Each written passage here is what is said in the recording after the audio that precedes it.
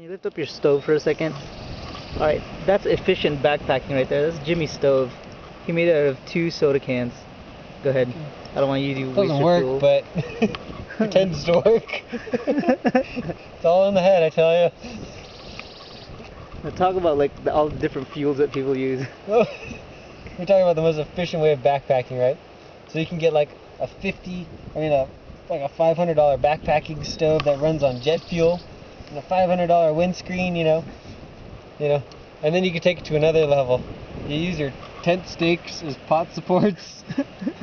You go to a grocery store and buy a couple tin cans and put some holes in it and engineer up a little stove. You know, so then you got the homeless guy on the other hand. He's just scavenger. And that's the most efficient way. So what are we really going for here with the lightweight stuff, you know? Because that's not backpacking anymore. It's backpackaging, just back-scavenging. There you have it.